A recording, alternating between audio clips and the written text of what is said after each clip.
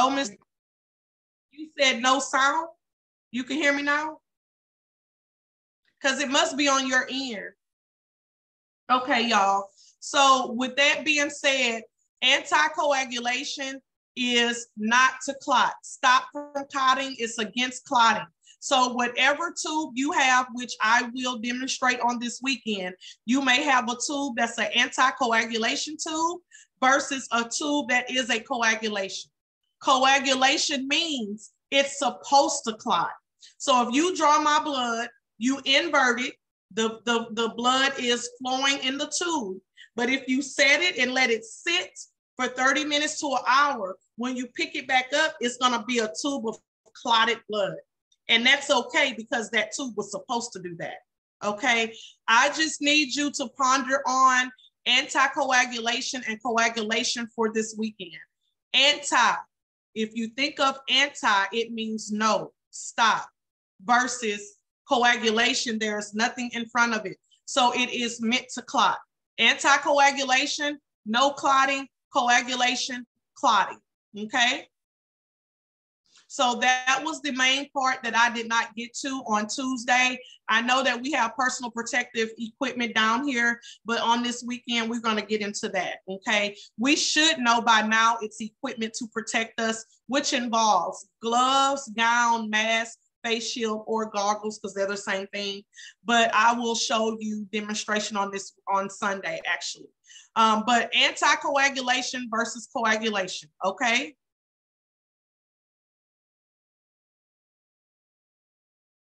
All right, now moving forward, we talked about the order of draw on Sunday. I did go over each order of draw or each blood tube, vacutainer tube. You were able to match it up with your 2-page blood tube paper versus also looking at the requisition at the same time, okay? So what I wanna do is go over a little bit more of the order of draw, just to get our minds going, okay?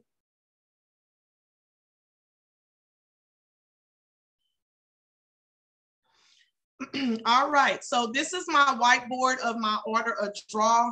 I'm gonna move my page over, which is the same page that you all have. I'm sharing my screen, I'll be able to do it, okay? So these are my little boxes I have. Right about now at this point, you can start figuring out like, oh, how I'm gonna make my study note when it's time for me to get this down. Because remember, I did explain to you that the order of draw is a bulk of phlebotomy. And when you're done with my class, you may get hired at a plasma center or you may get hired at a blood bank, which they're not considered a full-fledged lab because they are only for plasma and blood donations. So they don't go by the order of draw because they're not a full lab. You're not gonna have a patient or a person to walk into a blood bank and say, oh, I'm sick, you know, I need you guys to do a CBC and check my thyroids and check for me for diabetes. You know, they're not gonna say that in a blood bank. You're simply going there to donate blood, okay? So that's the only thing that you may have to brush up later in working in a full lab, but remember, they're gonna put you through your own training when you do. But the order of draw is a very important aspect of phlebotomy, and you will be tested on it on your exam to be certified, okay? So first thing is first, over here in my little corner, we talked about blood cultures. I showed you the blood culture bottles. We're gonna do special collections tonight, and the blood cultures is gonna be a part of special collections because you can already probably tell that why are they bottles in the first place? How in the world do we collect blood to these bottles, right? So these are your examples of your blood culture bottles. We should already know right now that these blood cultures are going to go to the microbiology lab because it's blood cultures. That means that the doctor already suspects that the patient has an infection. He or she needs to know what the bacteria is and what medication that will help them. The reason why, ladies, it's 2 bottles, it's always going to be 2 bottles, except for children. But right now, let's talk about adults. It's always going to be 2 bottles. So if you get an order from the doctor that says blood culture ×1, that just means that you need to collect a blood culture that consists of 2 bottles, but only 1 time. Sometimes the doctor may order blood culture ×2. So if the doctor does that, that means you stick me and you draw my blood culture, both bottles, and then you have to stick me again in a separate place and use the other 2 bottles. No matter what, it's always going to be 2 bottles, okay? So if the doctors say blood culture ×2, then you do blood culture ×2. But I will give you guys a little insight. Until you work in a hospital, you won't see too much of blood cultures. They are predominantly being in a hospital working as a phlebotomist there, okay? Because they are, you know, sick already and they are just main known. Now, if you do work in a Quest LabCorp or a full-blown lab, you know, don't be surprised if you get it. I'm just letting you know that you see it more often in the hospital. So these 2 bottles, one is aerobic, one is anaerobic. As you can see, one is blue, one is red. And you see anaerobic, ANAEROBIC versus aerobic, AEROBIC, okay? So let me tell you, what it means is that when you put blood in that tube and it goes to the in the bottle, and it goes to the microbiology lab, it's going to sit and grow like I explained cultures do. But what happens is that one bottle, the additive that's in there has oxygen and the other additive don't, okay? So what it is that the aerobic additive, this little fluid that you see in there, which is the aerobic, that has oxygen versus the anaerobic fluid or additive doesn't have oxygen. So the doctor, these blood cultures are very, very important. That's how you get if, you know, someone has whatever the bacteria that it has. It needs to be tested with oxygen and without. That's why it's always 2 bottles, okay? What you need to know is that when you do draw your blood, it tells you, you guys kind of see, let me see if I can make it bigger.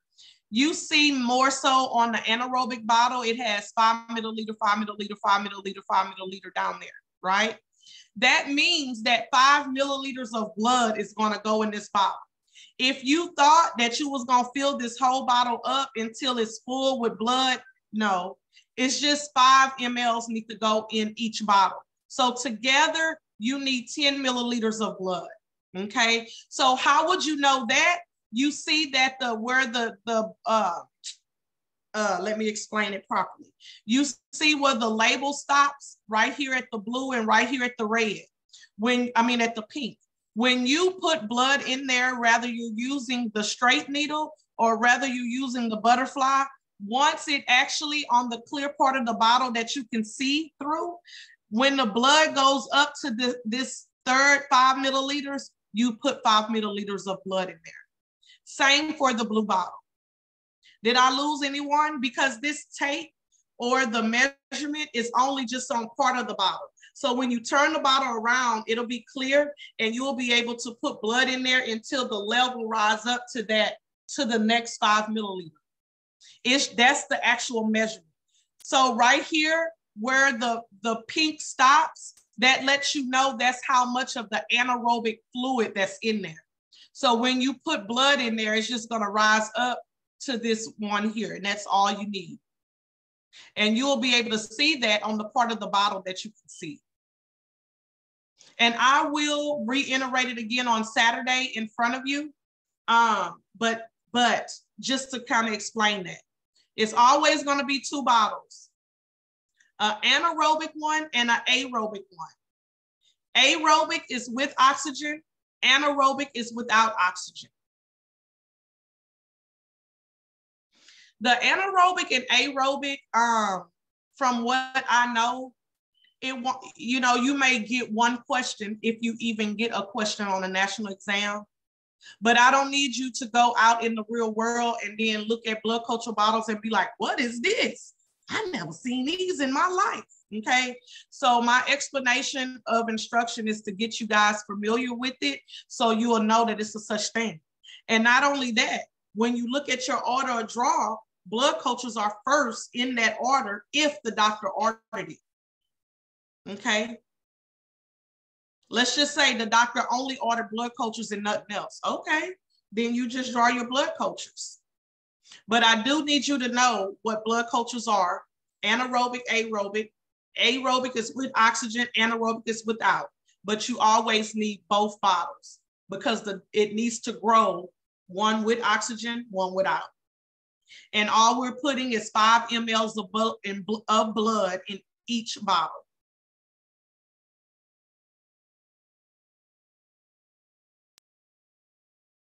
Okay. So when I'm starting up my whiteboard now, is that, so if I want to type here, I want to put with oxygen versus anaerobic without oxygen.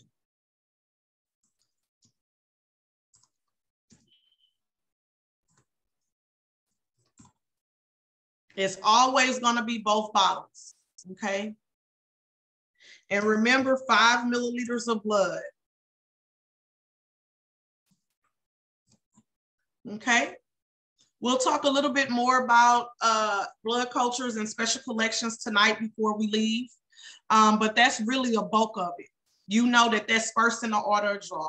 So if you see anything that says SPS or sterile, they're talking about blood cultures, okay? You see something that's 2 little circles, that's because the blood cultures consist of 2 bottles. All right. Let's move forward, ladies, to our light blue top tube. Hopefully we should know, let me flip my paper over to the blue tube. So you see I flipped my paper over, which is what you all have in your folders. So right here, our light blue top tube, the additive in it is sodium citrate. We invert that tube 3 to 5 times, 3 to 4, 3 to 5 times. The most common test is PT-INR or PTT. Okay, so on your 2-page paper, you see I had you circle PT-INR and PTT. And another insight that I did give you all is that if you are drawing this light blue top tube, the patient is probably on a blood thinner, most likely.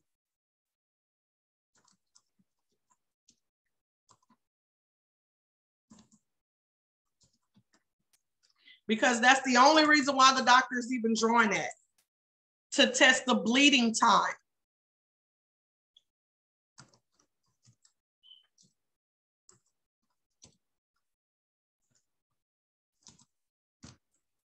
Okay. So when you make your flashcards or make your notes, I don't know if this helps you. This is not what I said I was going to tell everyone at the end. This is just in the process while you're learning. I don't know if you're going to make flashcards or if you simply want to just make a 4-corner box to where you have the color tube, the additive, the inversion time, and the most common test. Whatever it takes for you to get the order of drawdown. Light blue top, sodium citrate or citrate. Patient is on a blood thinner. It's testing for the patient's bleeding time. How fast, how slow it comes, or how thick or how thin it is. That's what bleeding time means. And that's it with that blue top tube. I will talk to you later about if it's a tube that's meant to clot or not meant to clot. I'll talk to you about that this weekend. Let's just go back over the order of draw right now. Your quiz tomorrow is the order of draw. All right, so let's go ahead and move to our red tube. Remember, our red tube, which stands for serum, It is a clot activator too. So with me saying that, if your brain is going and thinking and flowing and bubbling, you probably figuring out like, oh, that must be a coagulation tube because it says clot. It's meant to clot, okay? So on this weekend, when we get real blood, I will tell you, okay, draw from the red tube or draw from the light blue top tube. I'm giving you tubes on purpose. So when we do put it in the spinner machine, you will be able to see with your own eyes the separation, how the blood separates. And that's when we'll talk about serum and plasma, okay? But for now, let's keep going with the order of draw. So remember, our red tube is serum. I put none because remember, it has no additive on that, on the red one, okay? We do not invert the red tube because we don't have nothing to mix it with. There is no additive in there. We can use it as an extra tube if we want it. Typically, like I told you all, if I was working at CLSI, I would tell them, take that red top tube out of the equation, but I don't work for them and they got it in there. So why did I say that? Remember, red top tube has no additive, it's a serum tube, but technically in real life, we use the other serum tubes, the serum separator tubes. So we typically grab the tiger or the gold top tube instead of grabbing the red one, okay? Remember, the additive that's in the gold or the tiger top is SST, stands for serum separator.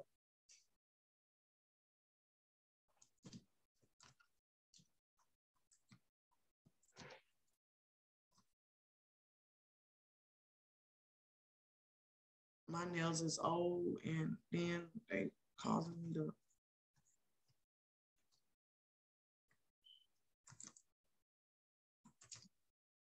Oh my God.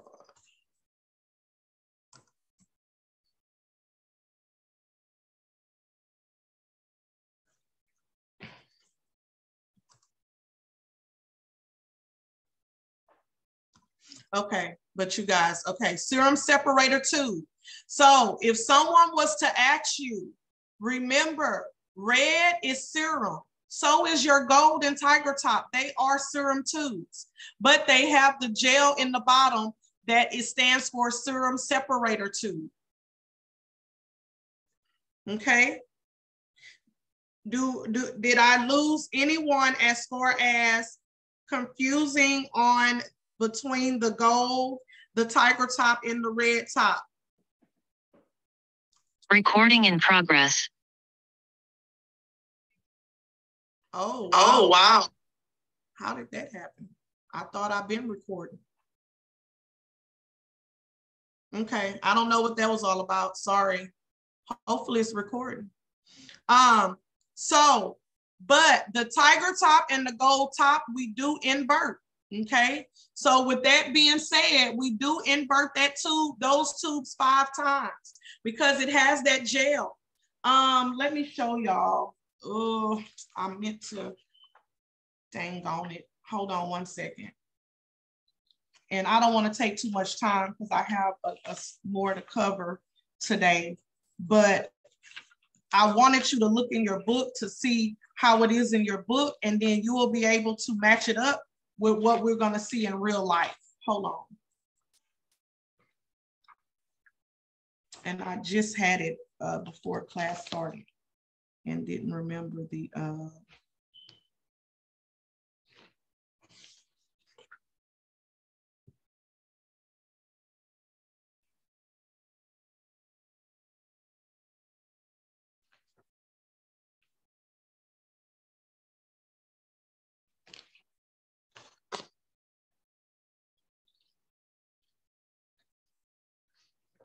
okay, yes. Okay, so on page, if you ladies have your book, on page 100, you will see what their diagram of what the blood looks like, centrifuge. So the gel, when we invert it 5 times, and then we're gonna put, typically every tube goes in the centrifuge machine. And that's only because we're preparing it for pickup for the person to take it to the lab. I will talk to you about it. But on your page 100 at the bottom, you will see where the blood separates from the gel. And so now we have serum at the top, the gel separator in the middle, and the whole blood at the bottom. You will be able to see that in real life when we get our real blood on Saturday after we spin it. So I'm just letting you know, having your brain work on why there's even additive. We know that the additive is needed to test the blood, but it needs to mix with the blood before it's before the medical laboratory doctor looks underneath the microscope. Okay, so back to the serum tube. We know that it's third in the order of draw. We know the red has no additive. It's a clock activator tube. We do not invert it. But our other serum tubes, which is serum separator tube, our gold top, our tiger top, SST, we invert them 5 times. The most common test that you will see in those tubes is your CMP, which is your chemistry profile, complete metabolic panel, or BMP for basic metabolic panel. But the doctors typically don't do basic. They just go ahead and do complete, you know. Don't do basic on me, do the whole workup, okay? Also, hepatic panel. Remember, that's another name for liver. You will see that, especially on all of your, you will be able to tell a person that's getting a physical. And also lipid panel, okay? Meaning cholesterol. That's a whole cholesterol workup.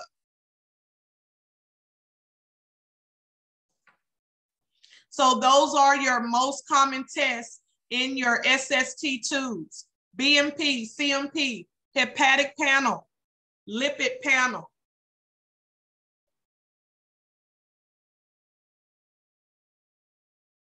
Okay. Moving on to our next order of draw, which we have our green tube. Our green tube is our, no matter if it's light or dark green, they are both our heparin tubes. That is the additive that's in there. Remember, it is also a gel. Let me write that. The additive that's in our light green top tubes is a gel, but it is heparin, not SST. Okay. We do invert the light green top tube 8 times. The most common test in our light green top tube is everything that can go in a gold and tiger top. It's just that if you drawn in that green top, it is stacked ASAP immediately. So therefore, a CMP, a BMP, a hepatic panel, a lipid panel can go in a heparin tube, but it means that it's stacked. The doctor wrote STAT on the requisition. So if you have a CMP, then you need to draw it from the green top tube. The next most common test in a green top tube is our ammonias. It goes on ice. We're going to talk about ammonia tonight because it is a special collection. That's what special collection means. It's collected in a special way. It's not your typical other blood tests, okay? And the reason why it's even special, you can probably figure out, is that because we have to put it on ice. So that's what makes it special. I put therapeutic drug monitoring here that goes in a light green top tube, but I have it separated because I just really want you guys to remember that that they are stat testing and your ammonia testings. Any question?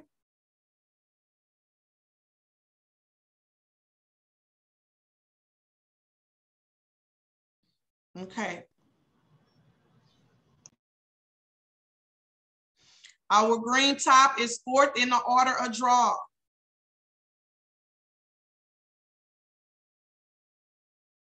Heparin, invert 8 times. any labs that are ordered stacked, which is anything that can go in our tiger top or our gold top, can go in our green top, okay? Next in the order of draw, we have our pink or purple tubes, okay? Now, the reason why I have pink in the training room, but I have to put pink on here. Pink is not, a part of the order of draw, but if you need to draw a pink, it needs to go when you draw the purple. And I'm gonna explain that to you in just a minute. So remember, our purple or lavender tube, lavender and purple means the same. The additive that's in there is EDTA, okay? EDTA is in the purple lavender tube. I put to the side, EDTA is also in our pink tube. I just flipped my page over. It is sprayed and coated with EDTA as well, okay? Now, if you do have a pink or a lavender top tube, those are inverted 8 times also. The most common test in our lavender top tube is our CBC for complete blood count, is our hemoglobin A1C. The doctor checks out the diabetics every 3 months. A hemoglobin A1C tells the doctor how your blood sugar has been over a 3-month period, just from the blood, okay?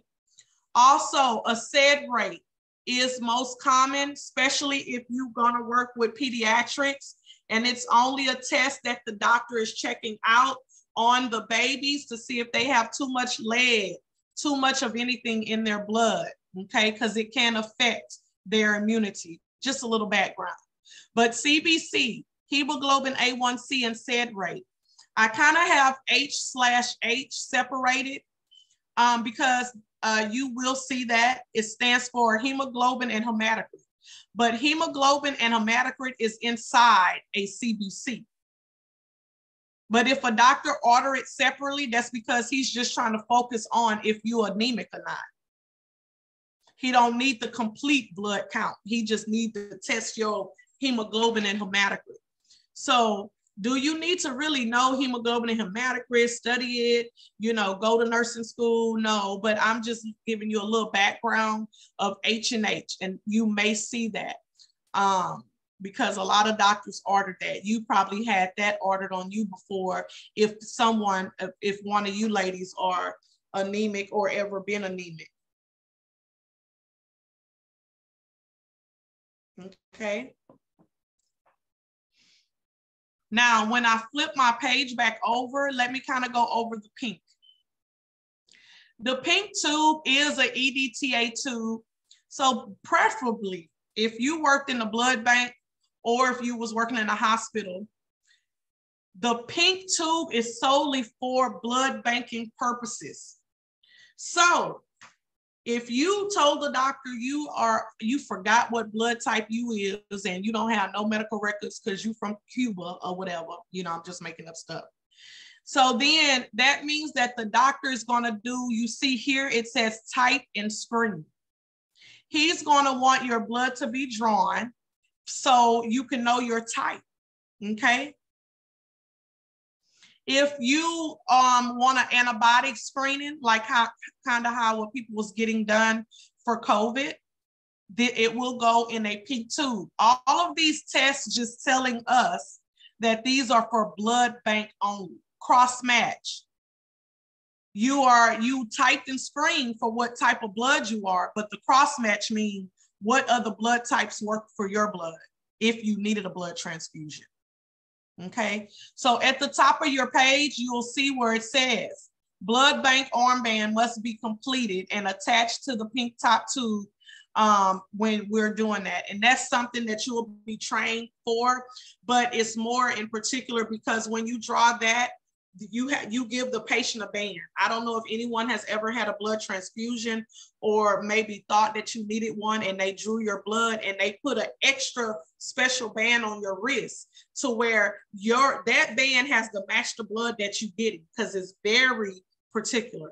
As a phlebotomist, no, you don't give the transfusion, the nurses do, but that is an extra step of identification. But all I need you to know is that the pink top tube is for the blood bank purposes only, the pink top tube. It has EDTA, so if you have a requisition that say type and screen, then you get your pink tube out. And if you have other tubes, then you'll just draw it when you draw your lavender top. Because it has the same additive, it don't matter if you draw the purple or pink first, just long as you draw it in that order, okay? Did I lose anyone on with that?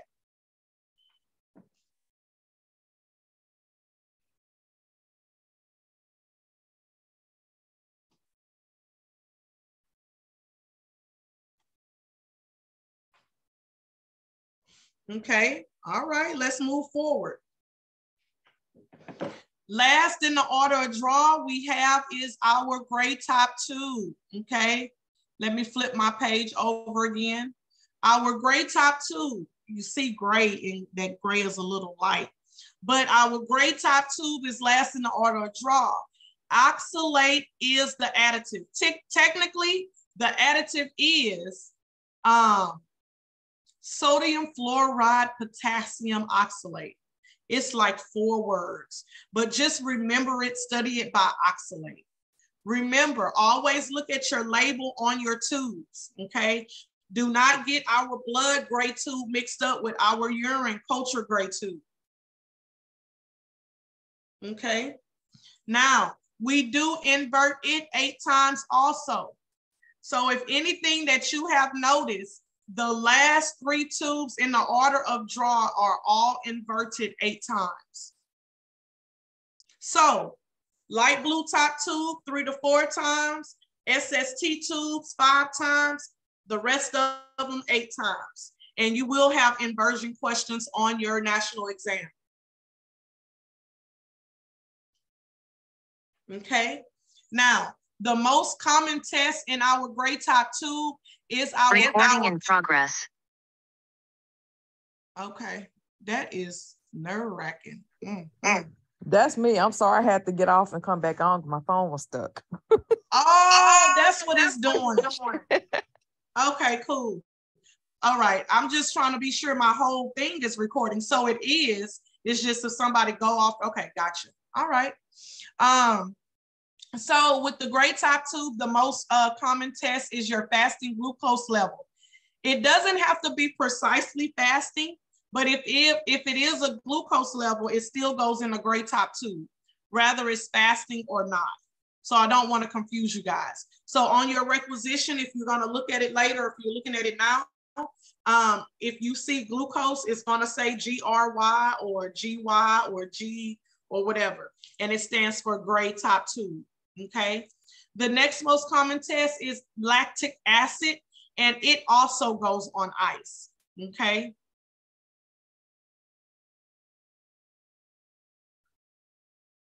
Gray top tube, last in order of draw. Oxalate is the additive. We invert 8 times. It's a glucose level and a lactic acid on ice. How was it on ice, but it's not stat? Wouldn't the ice melt? So the ice would melt, but because that one needs to go in that additive tube, oxalate. So in other words, good question, it still sort of need to get to the lab as soon as you can, unless you guys have what do you call it, dry ice, and have to keep it on ice over and over or refrigerated or whatever the case may be. So good question. Everything in green means stat. Everything on ice still should mean stat, but it just means keep it on ice until it gets to the lab. But that lactic acid, that particular test, needs to go in a gray top tube with the sodium fluoride potassium oxalate additive. So that's why it doesn't go in the heparin tube. And if you notice, when I did talk about ammonia that goes on ice, I never really specified like because it's on ice is the reason why it's stat. It just goes in a green top tube, but it has to be transported on ice. But all of your other tests that can go in the SST tube, if you put it in the green top tube, that means that it's stat.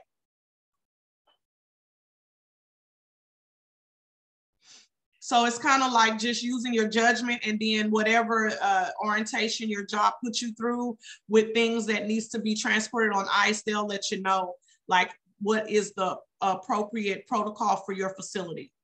Now, if you are a mobile phlebotomist working for a company, go from house to house or nursing home to nursing home, I don't know if they're going to tell you after every collection, if you have something that needs to be on ice, take it immediately to the lab. I don't know. Or they may give you a cooler again that has dry ice in it, but they'll be able to, you know, orientate you to that. But that was a good question.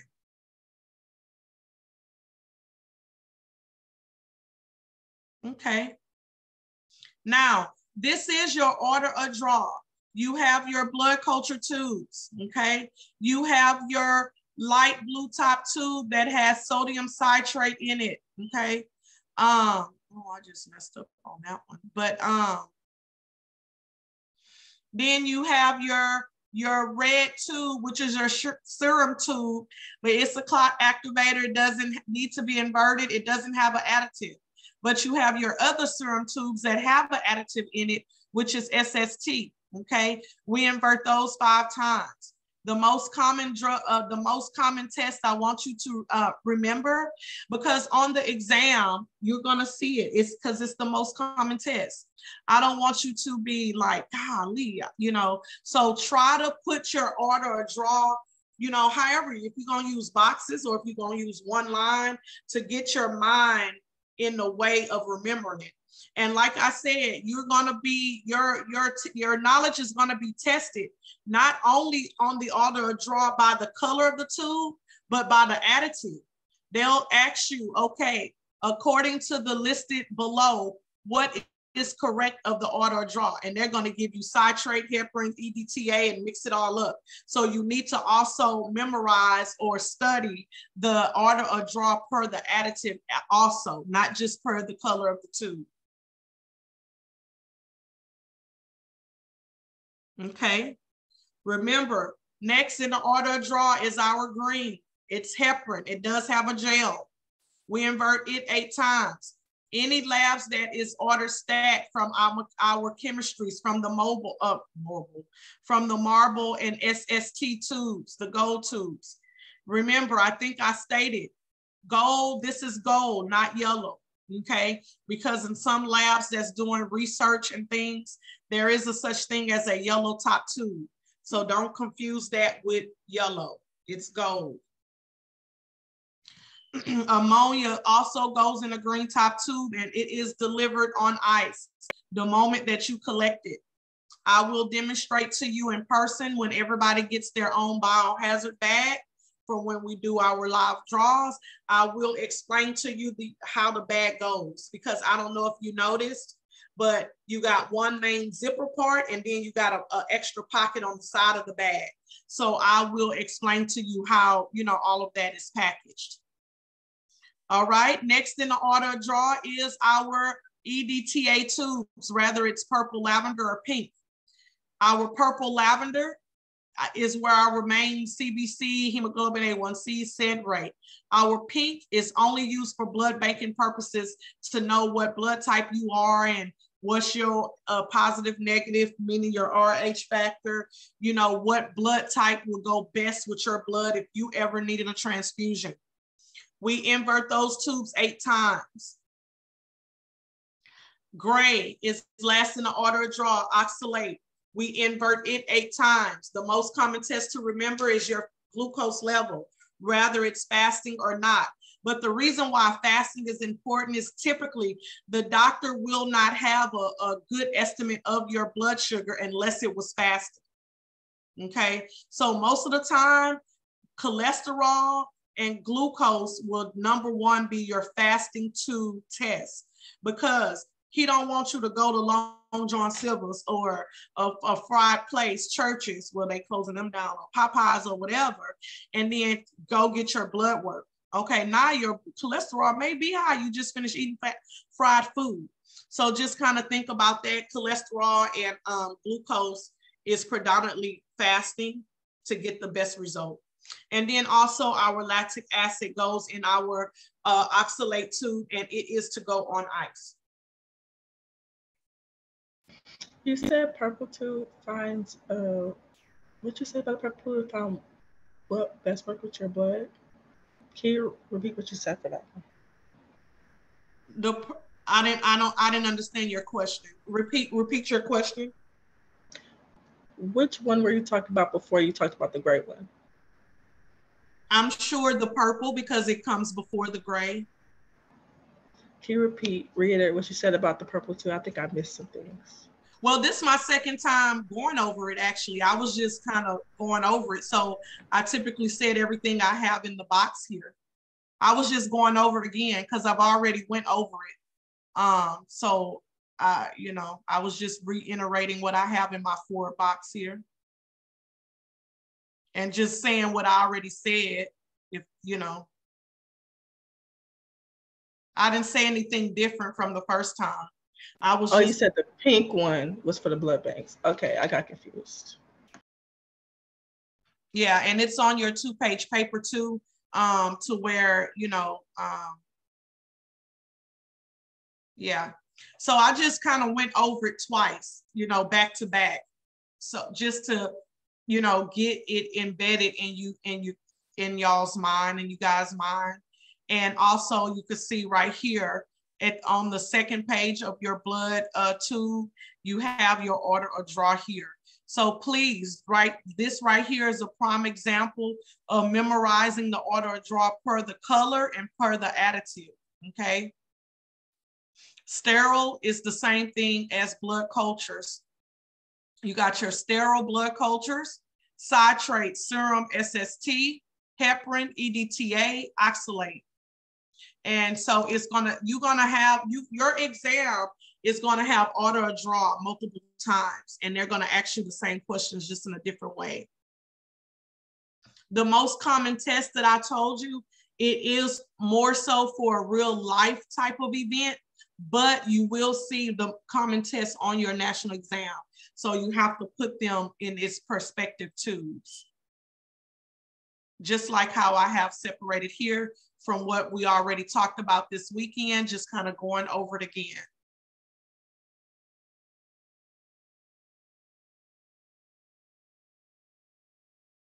Any other questions?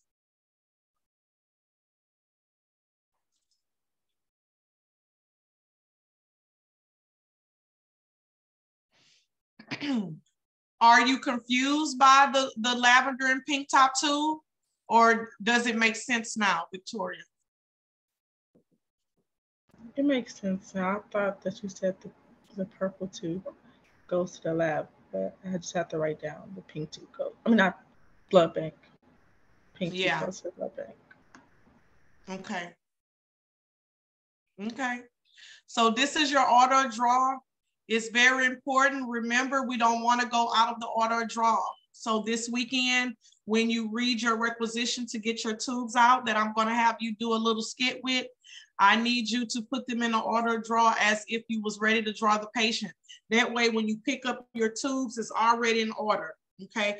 Rather, if you do your tubes from left to right or right to left, I don't know, whatever works best for you.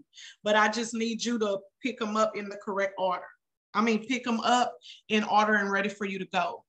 We do not want to mix the additives with a tube that it shouldn't be. That's the point of going in the order of draw. You can cause your patient's labs to be all discombobulated, okay, and misdiagnosed if the doctor, you know, caught on to it. Okay. So I don't know if you do best with flashcards or just writing it down like this, but whatever works best for you to remember the color, the additive, the inversions, and the most common tests for those. Okay. Let me show something to you now.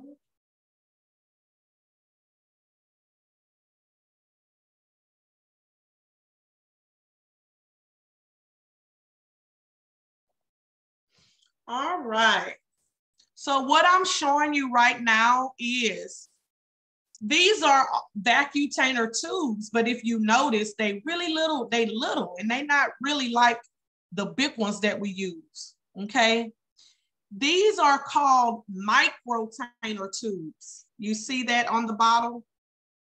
Microtainer tubes, blood tubes. If you notice that we have a lavender, we have our green, we have our gold, we have our red, we have our gray. These microtainer tubes, I think we kind of discussed it, and I think Victoria had the question.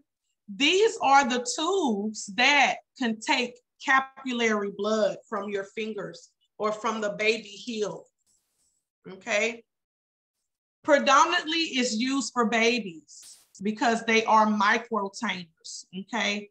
So typically, once you take off the top, it's no need to use a vacutainer holder to stick the vacutainer tube in because they are for capillary blood. So you would take off the top, and then as the blood drops from your infant heel, it will drop in the tube. And you don't need a whole lot. That's why they are microtainers, to test your baby's blood, okay? For whatever reason, if an adult is in serious, serious illness, or the lab doesn't really have much, I'm not gonna ever tell you that you may not ever, I'm not gonna let you know like, oh, you can't use these on adults. They may use them, but it's just not enough or sufficient blood for adults. That's why it's used for infants, for babies, 12 months, birth to 12 months. Now, let me tell you something else. If you find yourself using a microtainer tube, do you see how the lavender is first? You probably noticed, number one, that it's not really in the order that we just talked about. So let me explain. If you were to draw from your baby, the same tests go in the same colors. So lavender purple, CBC, hemoglobin A1C. Your green is for your stat chemistries that can go in your gold, okay? SST gold is still the same thing. Your oxalate is still the same thing for glucose, and lactic acid if the doctor ordered it on the baby, but typically lactic acid won't be ordered on the baby.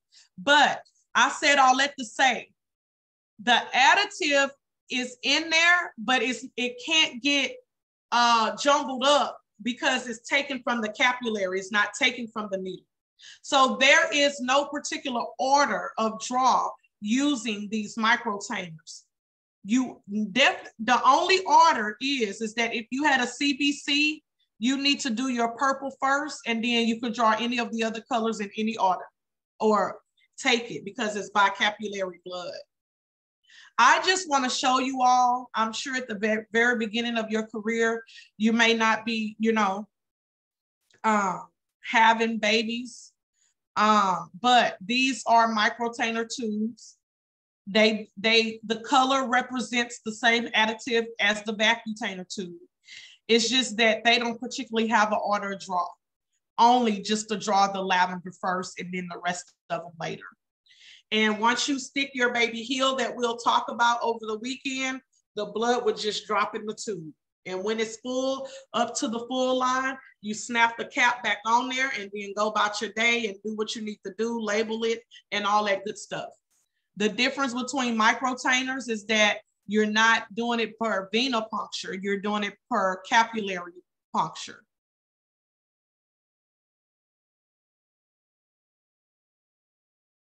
These are microtainer tubes.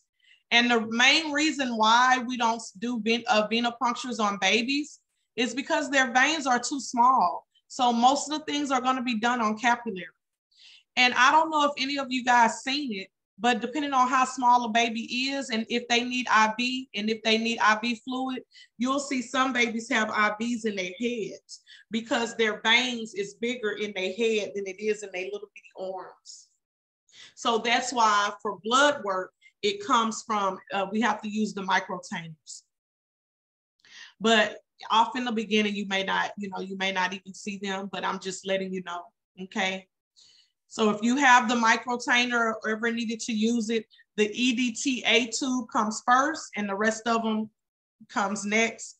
It doesn't matter what order. And those are by capillary drops, puncture from a capillary puncture, not from using the needle for venipuncture, okay? So just be familiar with what they are. Will you see this on the national exam? The only thing that I can tell you that you may see on the national exam is that if they talk about capillary puncture and these tubes, just know EDTA goes first. You may get that question, you may not. And that's all that's on there for microtainers. But I do want you to be familiar with it to say that you've seen the difference of how you collect baby blood versus adult blood. And remember, Victoria, you asked me, well, what's the difference? Why do we have to do it that way versus this way? Well, for babies, we do it for microtainer, but for adults, a more sufficient amount is needed. So it's done by venipuncture. Okay. Okay.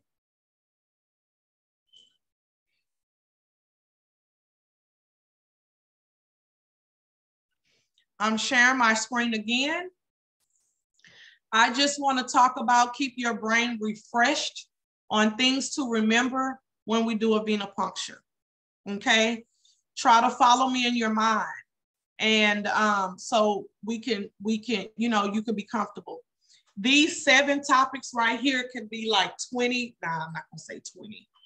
These 7 topics can be probably about 10 to 15 questions. And so since it's been since the weekend, since we actually did the venipuncture technique in order, I just want to go over and reiterate. So when we meet up this weekend, things can kind of be fresh. So things to remember about a tourniquet. Remember that we do need a tourniquet. We definitely need to use it. Remember that the tourniquet always go above the site of your choice that you chose. 3 to 5 inches, as a matter of fact. 3 to 4, 3 to 5 inches, okay? So if you're gonna draw in your hand, then it goes 3 to 5 inches right here above a person's watch or bracelet. If you're gonna draw in the anticubal fossa area, then it's gonna go right up here, which is 3 to 5 inches above the area where you draw it. Also, what to remember, never do the best that you can to try not to leave the tourniquet on no more than 60 seconds, which is 1 minute. Okay? Those are the things to remember about a tourniquet. We definitely need to use it. It goes 3 to 5 inches above the site, not to leave on no more than 60 seconds. Ooh, that was all through what I just said is 3 questions. So you have to be confident in what I just said. So when you're tested, you'll be able to choose the correct answer, okay? Moving on to what to remember about alcohol being dried. The main thing to remember is to allow it to air dry. Please, don't wave on it. Don't blow on it. Always allow alcohol to air dry, and it takes nothing but seconds. That is the only thing that I need you to remember about alcohol. And definitely that we need to use it, okay? We do need to use it. It's a form of aseptic technique to free the area away from any germs or bacteria, okay? We do, when we clean the area, try to go in a circular motion from inner to out so you can capture the whole area of that aspect of the center of where you're gonna touch.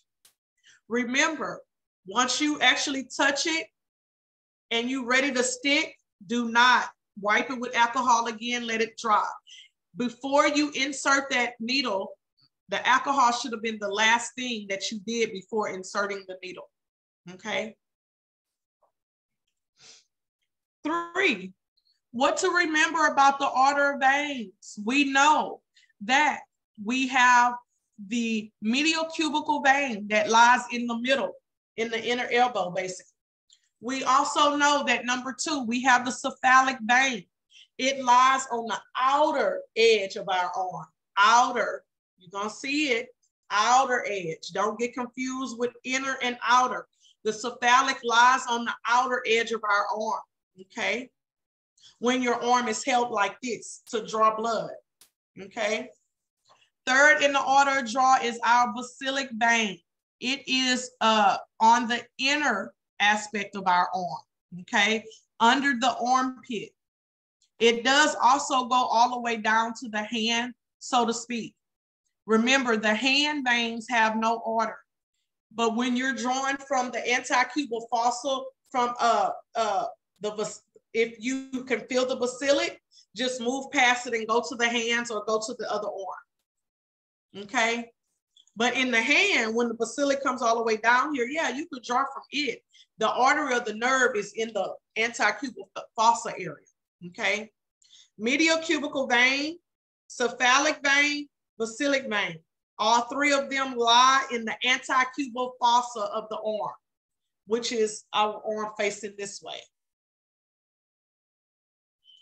All right. What to remember about proper needle and tube sizes? Remember, we just talked about microtainers. So microtainers we use on our infants. Infant ages is birth to 12 months. We do know with our needle, the bigger number the needle is really the smaller the needle. The bigger number the needle, the bigger number that the needle is the smaller the needle. The smaller the number the needle is really the bigger the needle.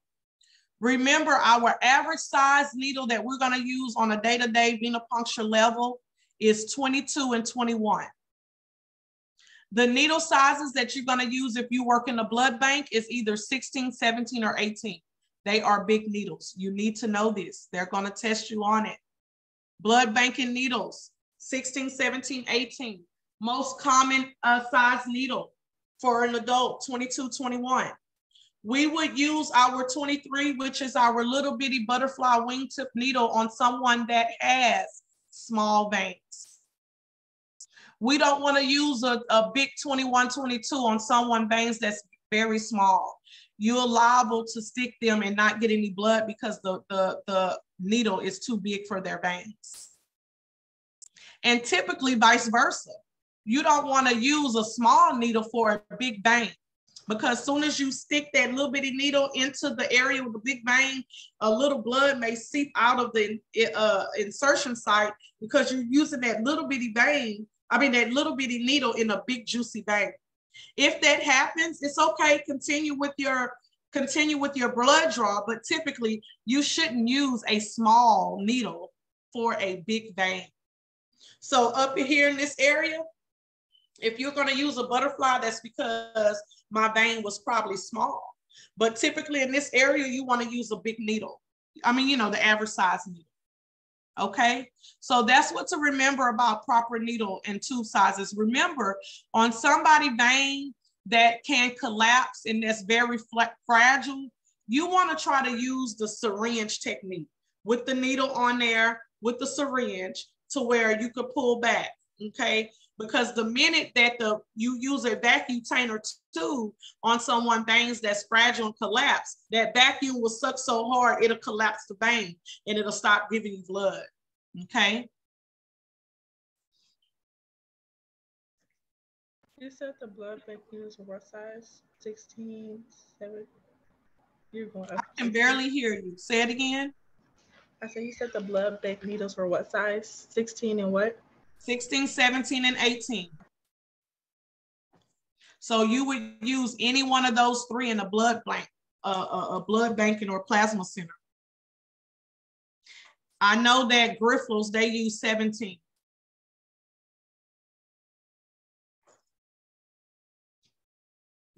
All right, moving on down to 5, the angle of insertion of the needle. What's to remember? 15 to 30.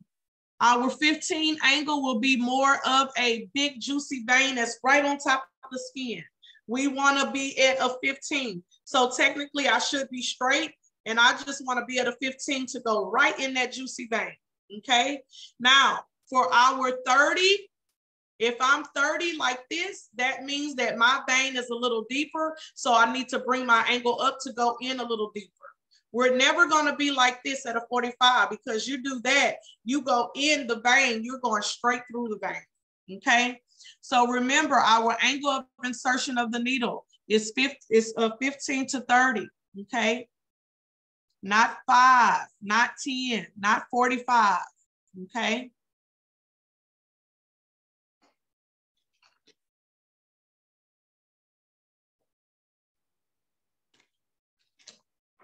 All right. Moving on to 6. This is important to remember, meaning that once you're actually finished, you receive your blood back, your blood draw from your tubes, you're on your very last tube to collect blood. Okay. We want to take out that tube, pop the tourniquet, and then remove the needle to apply the gauze. Okay. Remember that. Never take out the tube and the needle together, and never take out the needle before you pop the tourniquet. You're going to have a blood pool bath in the lab. So remember, remove the tube, pop the tourniquet, then remove the needle, and then you're ready to apply your gauze for pressure to create hemostasis. Next, remember to give your patient proper post-care. You know, once you created hemostasis and you looked, no more bleeding, you apply the Band-Aid or the tape, then you want to tell them to leave it on for at least 15 to 20 minutes and not to pick up anything heavy within that time. If you do witness that you started bleeding again, please call your doctor's office or call 911. They're not going to call you just because you drew their blood. They're not going to call you. They need to call 911 or their doctor. Okay. So be sure that you give them care instructions. If it is someone that's older, just kind of show a little bit of empathy and help them up, or tell them to get up a little slowly, because you just finished drawing their blood. So they shouldn't get up so fast to where they may fall and come back down again. So instruct your patient, okay, get up slowly. Thank you so much. And this is after you already showed them the label to verify that everything is correct. Okay. So these are important tips to remember during your venipuncture. And literally those were proper. I mean, of course, I didn't give you the question with answers, but what I mean is what I just went over, they're going to test your knowledge on that. Okay. In that way. With the tourniquet, with the alcohol, with the artery veins, with the needle sizes, with the angles, with your order as far as removing your tube, popping your tourniquet, removing the needle, versus post-care instructions. Okay. Any questions with what to remember when we're doing this stuff?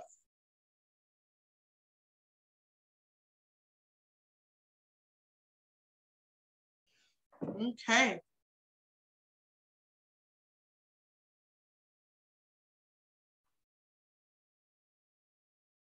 All right. So what I want to do now is get into special collections. It's 7:45. The video I am showing a video with it. And the video is roughly approximately 8:51. And so special collections is important. It talks about different things. Don't, just do your best to take heed, listen, and then I'm going to go back over it and explain the different areas of the special collection. Okay. So give me one moment. Let me get the video together.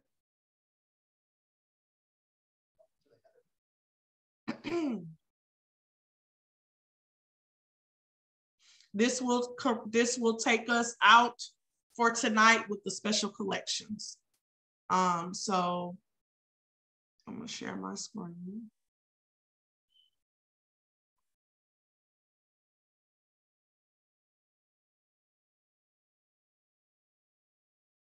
PowerPoint presentation by Phlebotomy Solutions. In this PowerPoint presentation, we'll be looking at special blood collection procedures. Let's begin with bilirubin. What is bilirubin? Bilirubin is described as a yellow-orange substance, which results from the breakdown of hemoglobin. Now, bilirubin is a waste product from the breakdown of old red blood cells, which is processed by the liver for removal from the body. Abnormally high bilirubin levels are often indicative of liver disease. The result is jaundice, yellow skin, and yellow in the white of the eyes. Now, what would be the purpose of this test? Well, one we will be determining liver disease. Another would determine blockage in the bile duct. And another is neonatal jaundice. And again, all these are all associated with issues with the liver. And some of the precautions we need to take when drawing this type of blood sample or checking for high bilirubin levels, we need to minimize exposure to light. That is referring to the blood sample itself. When we are done collecting the blood, we need to minimize exposure to the light. This is a sensitive test, and we need to make sure that we keep it light exposure to the bare minimum. And by doing so, we might be using some light blocking amber colored containers. Or if we don't have that, we can use aluminum foil to wrap around the tube immediately to prevent the minimum exposure to light. Now let's talk about the glucose tolerance test, which we test for high or low sugar in the body. And the administration of glucose is to determine how quickly it is cleared from the blood. Now the reasons, or some of the reasons for the test being ordered, is one, to check for glucose levels, checking for diabetes, insulin resistance, and a basic insulin overview of typically glucogen. Now, the test is usually used to test for diabetes and the things listed, and the glucose is most often given orally, so the common test is technically an oral glucose tolerance test, or an OGTT. And the test may be performed as part of a panel test, such as a comprehensive metabolic panel. And again, we evaluate body's ability to metabolize the glucose or the sugar. Now that is referred to usually typically as hyperglycemia or hypoglycemia. And hyper is the high and the hypo is the low. Think of it this way. When you give your children a lot of sugar, they become, we say, hyperactive. Well, hyper is high. So hyperglycemia is high sugar, while the hypo is low sugar. And if you can see, sometimes it requires certain things like no food or drinks for 8 to 12 hours prior to the test, and then they drink the glucose, and the blood is tested 2 hours later. And of course, high glucose levels is potential for diabetes. So again, this is the glucose tolerance test. Now let's talk about the preparation and procedures. One is balanced meals. Now the doctor might request the patient to have a certain meal time cutoff, let's say nothing after 8 o'clock. And before that, maybe a balanced meal of certain types of foods to eat that they want the patient to do before they cut off the meal. Or even afterward, what they can and cannot eat afterward. And typically, the water intake is also mentioned, that they might have a little bit of water or none. Now, typically, they're able to drink just a little bit or sips of water that will not harm the test at all if they're on an 8 to 12 hour fast. So water is usually typically good, just not cups of water, but sipping water is okay. Also, this might require an 8 or 12 hour fast, depends what the doctor's ordered. So again, follow the physician's protocol on preparation and procedures. And again, we want to make sure that there's no eating, there's also no smoking, no gum chewing, or caffeine of any kind, etc. If they're in an 8 to 12 hour fast, this is important because again, this can change the results of the test. And of course, we draw the blood 2 hours after they drink the cola or the glucose cola you see on the screen. And typically it can be done also in intervals as well. And the other important thing is knowing when to stop the test. Now, typically we don't, as phlebotomists, stop any test. We need to get typically a doctor's permission to go ahead and cancel any tests that we've done. Now, this might happen because after the patient has drinking the cola, they might get nauseous and even throw up, or feel sick to the stomach, and this might cause us to have to stop and put the test for a future date. But again, we need to contact the doctor and let them know the situation. or after they drink the cola, they eat something or do something they're not supposed to do, that could also cause the test to be stopped and done for a future date. But again, we must also typically consult the physician, let them know that there's a problem with the test, and he will give the final say if we should stop the test or he might want to continue and take the blood test anyway. So always consult the physician before canceling or stopping any glucose test. Now let's talk about blood cultures and why a doctor will order blood cultures. One reason is to check for septicemia. If a patient comes in with the symptoms of fever, chills, or tachycardia, the doctor will order blood cultures to determine if there is a bacterial infection that's circulating through the blood throughout the body. Now, if there's no symptoms, but the doctor suspects that there might be a bacterial infection, the doctor will check for bacteremia. And again, we might also check for an antibiotic sensitivity on the patients. This is what is used typically for blood cultures. Now, in doing so, we use two blood culture bottles, an aerobic and anaerobic. And typically these are timed tests. We might have to go back for a second set. So what you would do is you'd go in with the two bottles of aerobic and anaerobic and draw from a particular venipuncture site, and then come back 15-20 minutes later to collect another set from a different venipuncture site altogether. You will never draw from the same venipuncture site you did for the first initial blood cultures.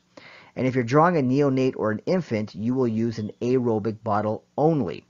Unless the doctor suspects an anaerobic infection, you will use an aerobic bottle, and that usually comes with a pink top instead of a lavender or a red.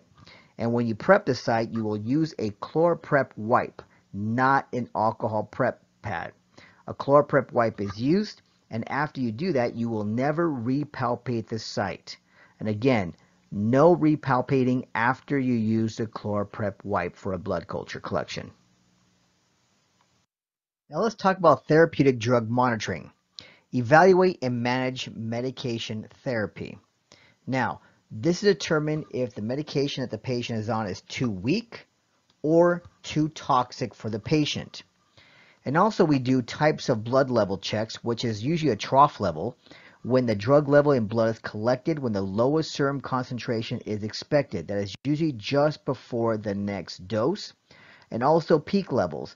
And this is usually 15 to 30 minutes after the medication has been given. The highest level of drug is expected at that time. Now let's talk about toxicology screening. This can be done with blood or urine. And we would measure legal and illegal substances through blood or urine. And of course, we have to make sure we take right preparations to do so. We need to get consent from the patient. Now, this can come also from a court order if the patient is suspected of something of an illegal activity, DUI, or some kind of accident that the police officer might have suspected the patient to be on some kind of drugs. We need a court order consent. We also need a chain of custody, and the said chain of custody form is added onto as the test specimen travels from person to person. That gives complete accountability of a test sample, as well as a list of medications. So when you also need a list of medications the patient might be on to determine outside of the legal or illegal substances and be able to measure that out. Thank you, and this is the end of special. All right. So before your brains be like, oh my God, what did we just listen to? With this being said, first thing is first, I want you guys, when it talks about bilirubin, it just basically gave a background on bilirubin. If you have a bilirubin order that you need to draw on someone, a baby or an adult, it simply just means that the doctor's checking more in depth to someone's liver, okay? We talked about hepatic panel, and I told you that's the same word for liver. Well, bilirubin, it is what lies in someone's liver. And sometimes you may get people, you've probably seen it in real life or on a movie, where some people eyes, the white part of the eyes will be yellow. That means that they could have a liver condition, and so the doctor needs to see what's going on. And typically it could be because they have too much bilirubin. That's just a background on bilirubin. okay? You're not going to be tested in what is bilirubin and what does it do to the body and all this. You're not going to be tested with that. But I needed you to understand the background of bilirubin in order to know what's going on. So if you do have a lab order to where you have to collect a bilirubin on someone, this particular level is special. And the reason why it's in this segment of special collections is because when you do collect it, this blood cannot be under light at all. So the clear bags that we have in class, it's the biohazard bag, but the clear part is really clear. These bilirubin levels cannot go in those kind of bags. They need to go in a biohazard bag, but the biohazard bag needs to be a bag that has a tint that protects from light. So, excuse me. So instead of it being the clear part, it'll have like a pinkish tint to it. That just means that bag is a bag that will protect your specimen from light. I don't know, for those of you that had children or maybe had a niece or nephew that had jaundice when they were born, and so they had to sit under this light, okay, for this particular light to penetrate through their skin to correct the jaundice. But eyes cannot be visible to the light, because it can damage, in a way. So it's the same difference with the blood. The blood cannot be accessible to light. It needs to be protected. So what I need you to remember is that if you have bilirubin checked on your requisition, you draw it in the appropriate tube that it goes in, that it's going to tell you on the side, which is typically going to be a SST, but you don't have to remember that right now. What you need to remember from a bilirubin is that it needs to be protected from light. That's what you have to remember. Please remember. So whatever supplies that your lab have, whether it has a light blocking amber colored container or bag, or they may still use fall paper. That's what they used back in the day. But I have not seen that used in a while. Just know that that specimen needs to be protected from light. So if your lab, and you work for a small lab and you guys run out of the bags that is protected from light, then go ahead and get some fall paper. It is what it is. It needs to be protected. Meaning, if light hits it, let's just say you worked real quick. You didn't think that any light hit it. You think that, it needs to be protected from light, minimum exposure to light. So let's just say you had the specimen and you went in another room just to package it up. It was minimum exposure. Hopefully it didn't destroy the sample. So technically what that means is that the same thing like for hemolyzed blood and hemoconcentration blood, by the time it gets to the lab, if that bilirubin can't be tested and the proper components that's in that blood, if they can't see it, then they're going to say, oh, this blood specimen, we can't, we can't use it. It needs to be drawn again. So the only way for you to know is that if they tell you that they can't use the specimen. But I just need you to know when it comes to bilirubin, as a fundamental phlebotomist entry level in the beginning, you just need to know if you see bilirubin and you draw it in the tube that it goes in, draw it in the order of draw that it goes in. But when you package it up, it needs to be protected from light in that bag, okay? While it's waiting for the carrier to the lab to come pick it up, and when they take it to process it, okay?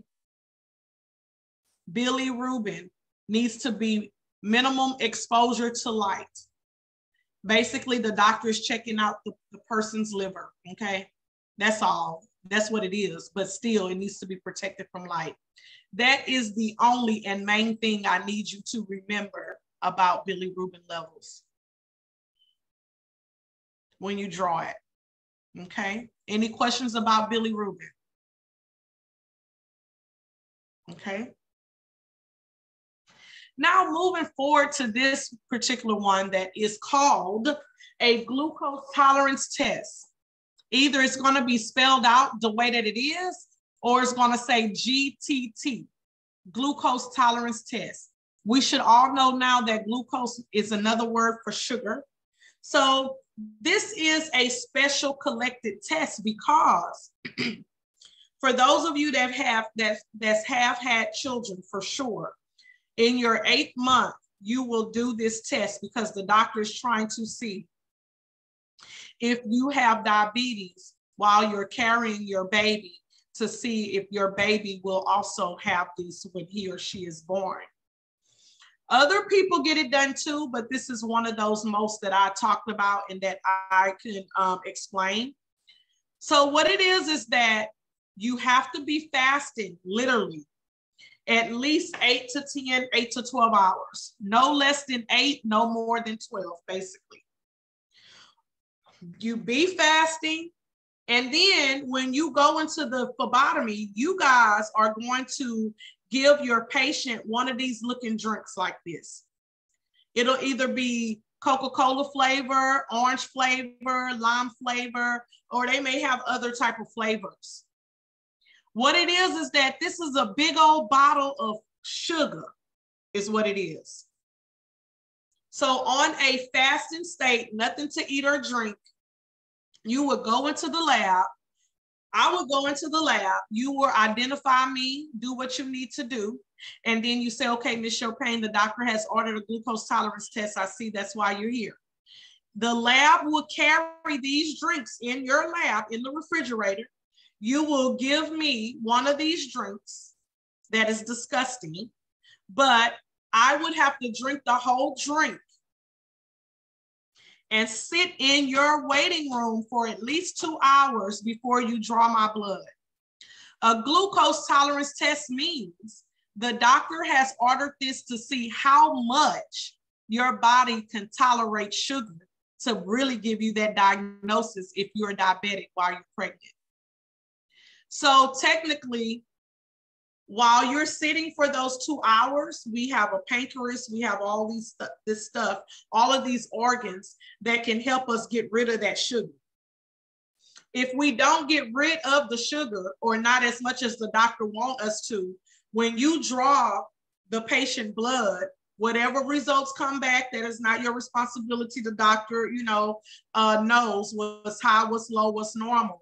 The doctor will be able to diagnose the patient or not diagnose the patient if it's normal. So this is a special collection because you would give them a drink and then after they drink it, they would have to wait in the lobby for 2 hours. They're not going to go home, walk their dog, go home, wash their hair, come back. No, because they still not supposed to have nothing to eat or drink. So typically, if you clock in to work and you see that you have some patients that is already like on a schedule or routine or have an appointment to come in for a glucose tolerance test, just know that that patient is going to be in there for a while. Because once they drink it, they have to wait 2 hours anyway. Then you draw their blood after they waited. Okay, so moving it back a little bit, it is checking for diabetes, insulin resistant, meaning if your body is giving insulin or not giving insulin. That's something that the doctors do. But what I want you to realize and recognize what glucose tolerance test is. GTT, where you would give the patient the sugary drink and they would drink it. After 2 hours, you would draw their blood. In whatever color tube it go in, you can even look at your requisition, and some of them have glucose tolerance tests, which they would go in a gray top tube, by the way. Okay, and you would do it in the order of draw, put it in the right tube, and it doesn't have to be packaged special, no, not on ice, not protected from light.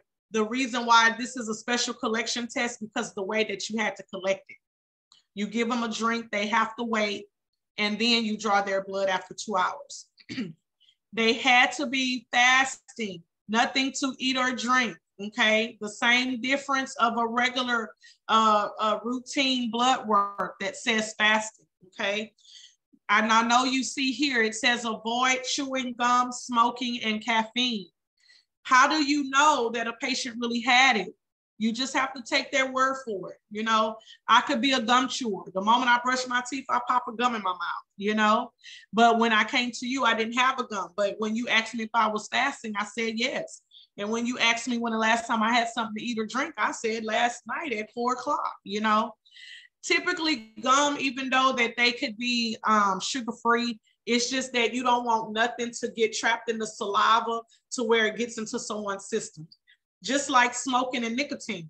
So you just smoked a cigarette, then you drunk this sugary stuff. So now the nicotine is going in with the stuff. So I know that it's a little bit far-fetched. You like, well, how am I supposed to remember all that or tell the patient? Just, you know, it'll just come to mind. But the smoking and gum, I mean, it's people that smoke all the time and didn't eat and you still draw their blood. You know, I don't even think it really messes with them like that. But the rule of thumb is that it tells try to tell the patient to avoid any smoking. So if they drink the sugary drink and they waiting for 2 hours, and let's just say hopefully it's not a pregnant woman, but it's somebody else that's getting it done because the doctor ordered, and they ask you, can I go outside to smoke a cigarette? Tell them, no, you have to wait until after your blood, we draw your blood, okay? Can I pop in the gum? I'm hungry. No, wait until after we draw your blood work. Okay. Let's just say I drink it so fast and I feel like I got to throw up as I'm drinking it. I'm like, oh, I don't want to do this today. You do not have the right to say, okay, Ms. Chopin, I understand. You know, we'll just mark that you didn't come and come back tomorrow. Now, you can't make me, you know, stay there. But what I'm saying is, because this is a special collection type of thing, someone needs to call the doctor's office to let them know, okay, Ms. Chopin says she has to throw up. She cannot continue to take this today. Is it okay that we allow her to come back tomorrow? And then whatever the nurse from that doctor's office say or that doctor tell you, you proceed, which they're going to tell you, yeah, because no one can make anyone do anything. Okay, you cannot, no matter how hard that the patient needs this test, if I say I don't want to do it because I'm about to throw up, you know, you can't make me stay, but you just need to communicate with the doctor's office. Okay, so that's why this particular section say you cannot tell the patient when to stop the test. You have to let the doctor do that. Okay, blood work is drawn 2 hours after the test. After the blood work is drawn, they can go home and eat all the Olive Garden or the Golden Corral they want. Your job is done. Buffet, okay? So moving forward to the next, which was blood cultures. And I kind of went a little deeper into blood cultures when I did the order of draw. What we know is that it's 2 bottles. One is aerobic, which is with oxygen. One is anaerobic, which is without oxygen. We also know that the reason why the doctor is even doing the blood culture is to check what kind of bacteria the patient even has. Medical terminology, the doctor is checking for bacteremia and septicemia. Septis, meaning did the bacteria get to the organs? Bacteria, which is another name for bacteremia, means it'll tell you that if the bacteria just got to the blood. But if somebody has an infection for so long, it'll go bypass the blood and start attacking someone's organs. And that's what septis is, septicemia. So on your national exam, you will see these 2 words, bacteremia and septicemia. So if I ask you, if I'm the doctor and I want to check bacteremia on a patient, what blood tubes do I need or what supplies do I need? Hopefully you tell me, oh, you need 2 blood culture bottles for that. If I say, okay, well, I want to check her out to see if she is septic, see if this bacteria got to her organs. I'm trying to see if she has septicemia. What type of equipment do I need or supplies do I need? Hopefully you'll tell me, oh, you need the blood culture bottles. Okay. We already know about the antibiotic sensitivity. That's the code that goes with the culture. So therefore, to tell the doctor what can help me, what antibiotic I need to get rid of this bacteria, okay, that's lying in my skin and could possibly attack my organs. Okay. I did mention we need 2 blood culture bottles. Now, going to the ChlorPrep. ChlorPrep is the same word as that chlorhexidine gluconate that you all looked at this weekend. ChlorPrep is just a different brand name for it. So just like how we had HipaCleanse, and I think the other one was named Right Aid Skin Cleanser, but the ingredient in it was chlorhexidine gluconate. So this is just another brand, ChlorPrep, which has chlorhexidine gluconate. So when we talk about using alcohol, this is one of the cases where you would not clean my site with alcohol. You would clean my site with ChlorPrep, with chlorhexidine gluconate for blood culture. And it's okay if you have blood tubes that need to follow the blood culture, that's fine. You know, it's just that if you do have the blood culture, you clean the site with ChlorPrep. Another thing, if an alcohol level is checked on your requisition, I think I said this, but in case I didn't, if an alcohol level is checked on your requisition, you also do not use alcohol to clean here. You use the chlorhexidine gluconate. Even though we're allowing the alcohol to air dry for an actual alcohol level, you don't want to jeopardize anything with that alcohol level for that level to be higher than normal just because you clean that site with alcohol pad. So not to use alcohol when we have blood cultures and when we have an order for alcohol level, okay? Use your ChlorPrep. So this is what's special about blood cultures. I've already told you that 5 milliliters of blood go in each bottle. We do need both. You did hear him say for pediatrics, we only need 1 bottle, which is the aerobic bottle. Until you work in a pediatric clinic, as a matter of fact, I do know I have two students. They told me that, oh, I don't know what happened. They told me that in their lab, there is cheat notes everywhere to tell you what tubes to use and the blood cultures and things of that nature. So I know that once you get put out in the real world, not only will they train you and orient you, the lab will have all kinds of stuff. And you can bring stuff to help you remember, like that order draw card that I gave you, attach that to your badge, have your notes, whatever the case may be. Just know that you're not going to be thrown to the wolves. So if you do forget that 1 bottle is needed for pediatrics, you'll be reminded, because before you get released by yourself, and let's just say your lab do see pediatrics a lot, you will train with another phlebotomist. So you'll be walking with him or her and you'll get the feel of things. Someone had a question? Yeah, this is Shamanika. So you were saying that for the blood cultures that infants only need 1 bottle, but out of the 2 bottles, which one do they use? Because one is aerobic, which is with oxygen, and anaerobic, which is without. Yeah, I said aerobic. That's the one aerobic. You need for pediatrics. Sorry. Okay. No, you good. Aerobic.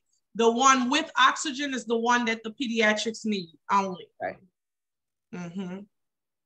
And like the video said, you see how this is kind of like a lavender purple. I don't know. But for pediatrics, it's typically, their color is going to typically be pink. That aerobic bottle is going to be pink.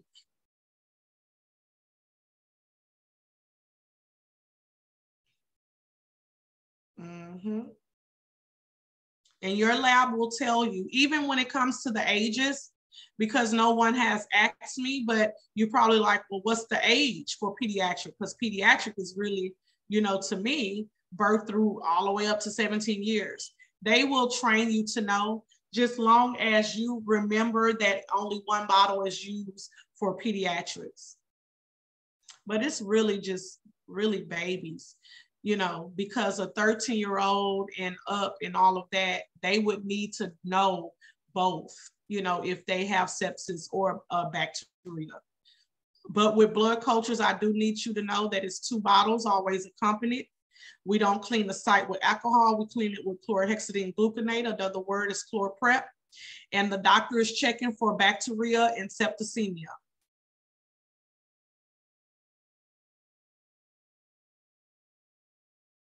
And this is for someone that is sick and ill. You know, that's why I said you won't see it like a lot, multiple times every day. You won't be having it every patient. But if you do have it, just know that, okay, well, this patient, the doctor, you know, think that she or he has something.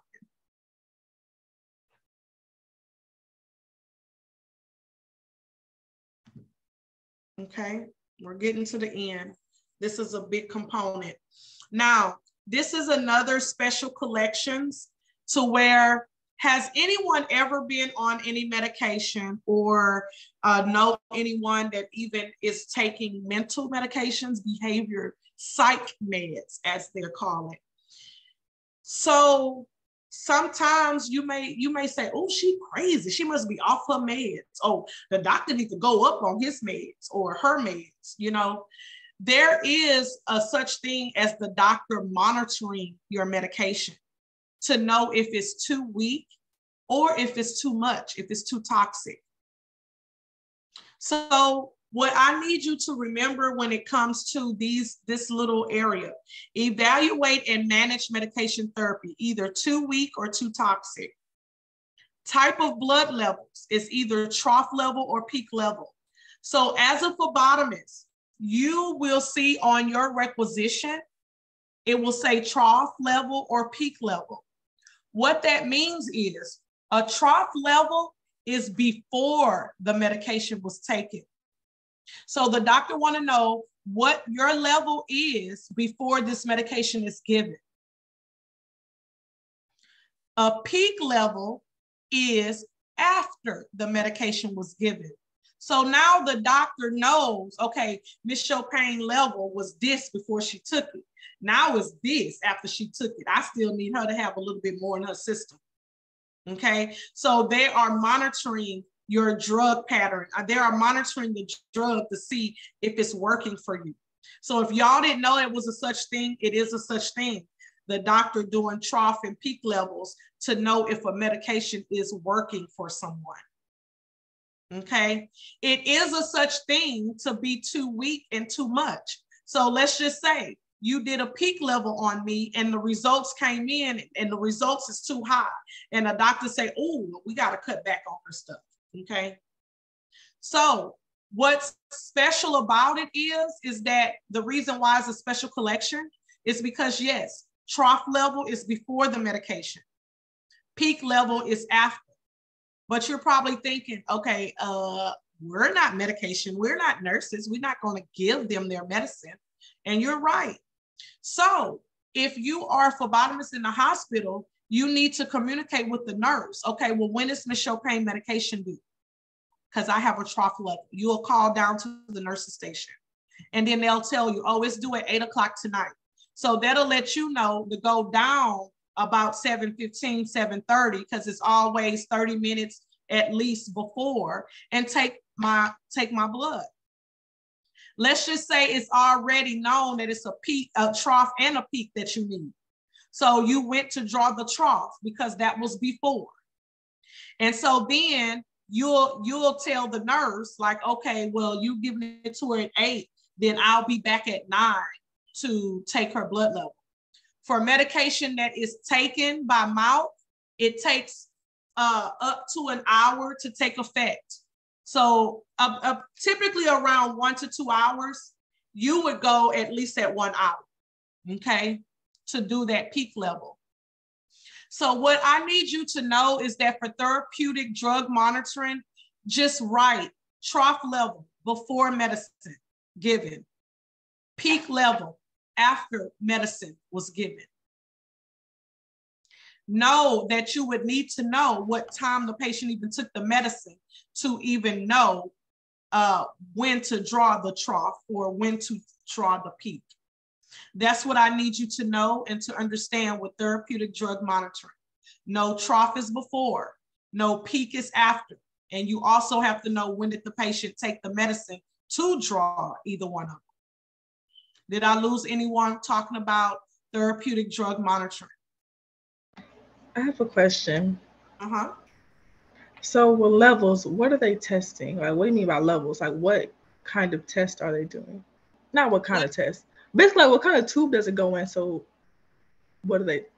So it depends. It depends on what the medicine is. So let's say, for example, good question. Let's say, for example, you have a patient that is on psych meds and they're taking lithium, or they're taking Prozac or something like that. So when the doctor orders a therapeutic drug level and they say Prozac trough level, so you're drawing a Prozac trough level, you're drawing a Prozac level before you give it to them, or after. So it's going to be on your requisition, and it'll tell you, like everything else, if it goes in, what tube it goes in, and then you'll just put it in the order of draw. So ain't nothing changed with what tubes it goes in. You just read your requisition, because remember, it's going to be checked. So you read your requisition to see what it is, okay? But the levels that it's checking is pertaining to the medication that they're on. For example, another example, vancomycin is an antibiotic, a strong antibiotic. And so the doctor may want to do a trough level and a peak level on that patient to make sure they're not giving you too much of this antibiotic, because it is very strong and potent, okay? So the levels that it's drawing depends on what the medication is. If it's a lithium, another psych med, then it'll be a lithium level, but it'll be a lithium trough level. It'll say that on your requisition. It'll say lithium peak level, okay? And you just match it up with the tube that your requisition says. Did I answer your question? Yes, you did. Okay. Thank you. Uh-huh. So it's just simply monitoring the drug that person is on to be sure that they're getting enough, okay?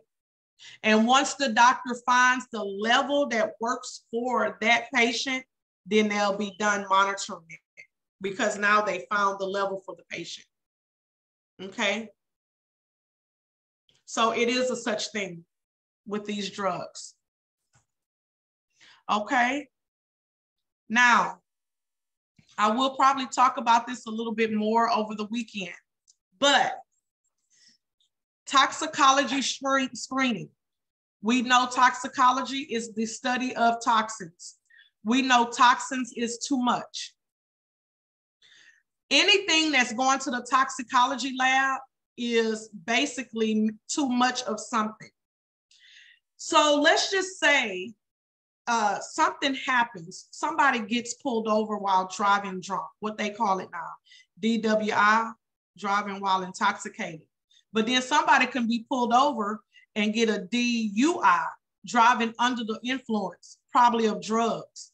But let's just say something happened. You got in a wreck and the other person, that person, passed away, was dead on scene, dead on arrival. Or let's just say you got in an accident, you got pulled over. I'm saying all that to say is, somebody can order an alcohol level regular, a drug test regularly.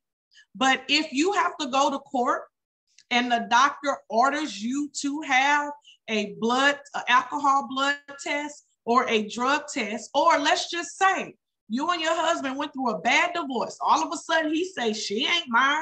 So now the court then ordered a DNA test. The court ordered it. And let's just say you had a family member, I'm gonna use it. So you had a family member to pass away, and in the will, it says all of my grandkids get this amount of money. And all of a sudden a grandkid come out of nowhere that nobody knows. And so now it's legalized because this is a will. Then the court they will order a DNA test. A DNA and a paternity test is not exactly the same. It is there's paternity within the DNA, but the DNA goes down the family line. So it's more in detail. So I said all this to say, If the judge or any labs is ordered from the courts, it is accompanied by one of these forms right here that's called a chain of custody. Have you ever seen Law and Order SVU? Because that's my favorite. Law and Order SVU or anything else where they talk about the specimen has been tampered with, you know? So with that being said, anything that's ordered by the courts, and I'm going to tell you, it's not just anything. It's going to be these 4 things. It's going to be a DNA test, a paternity test, an alcohol test, and a drug test. Once, if any one of those is ordered by the courts, it needs to be accompanied. It's a legal matter now. So it's going to have a different form attached with the requisition that's called a chain of custody form. Let me show you.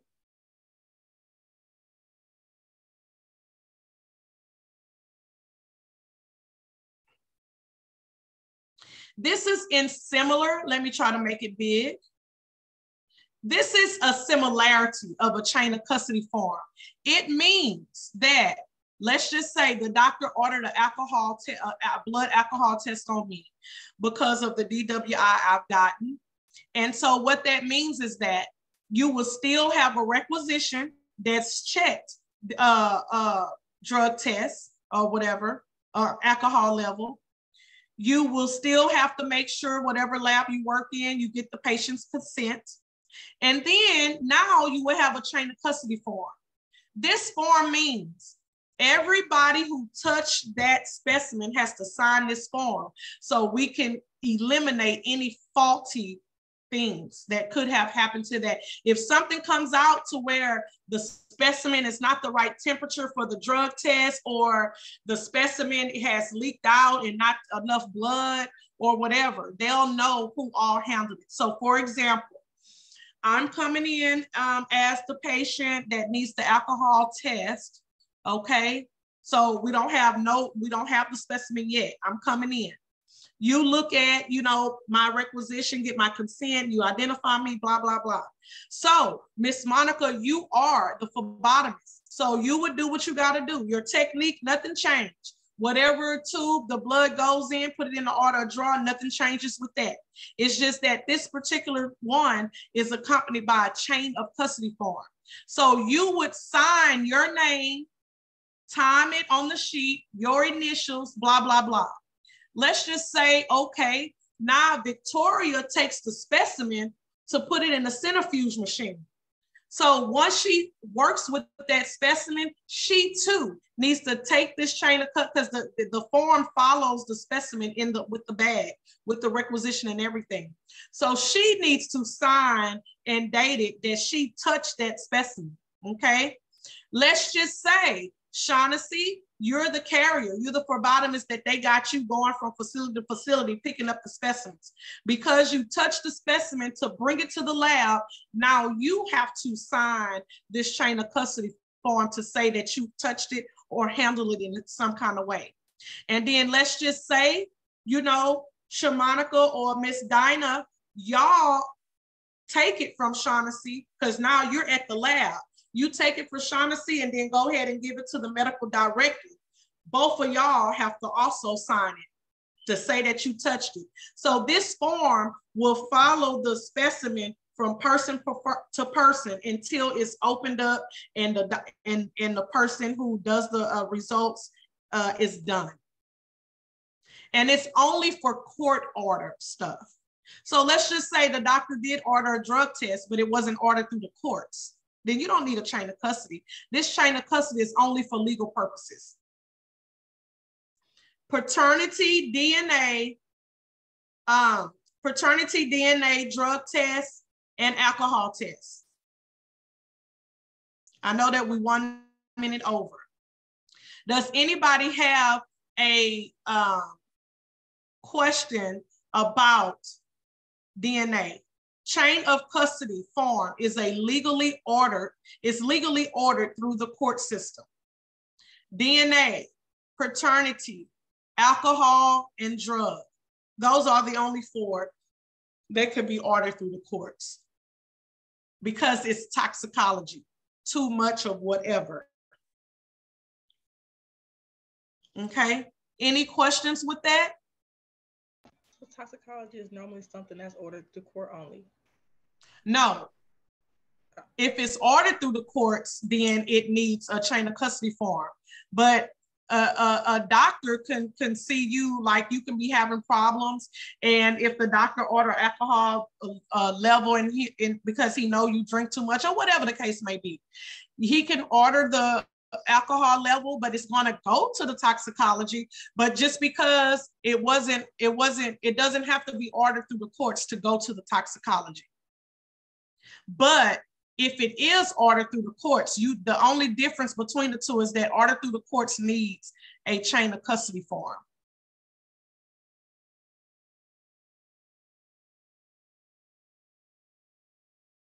It's going to go to the toxicology department no matter what.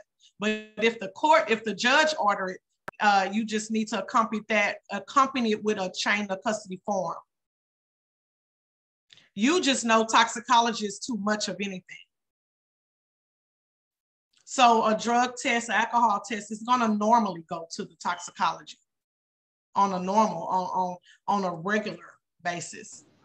I just separated or added to toxicology if the judge orders one of these things, then it needs to have a chain of custody form. You have a question, Miss Monica? Oh, can we get a copy of this? A copy of what? This paper here. Oh, the whiteboard? Yes, ma'am. Can you screenshot it? Because it's not a paper, it's just a... But the other part missing out, the square. You have to What make you it hit on it smaller. first. Okay, there it is. It came back up. Oh, okay. Yeah, that's the one.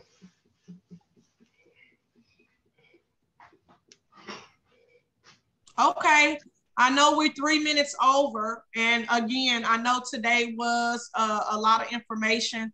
The order of draw was me reiterating what I said on Sunday and getting you, more familiar with it. Remember, this is recorded, which makes me remember to stop it now.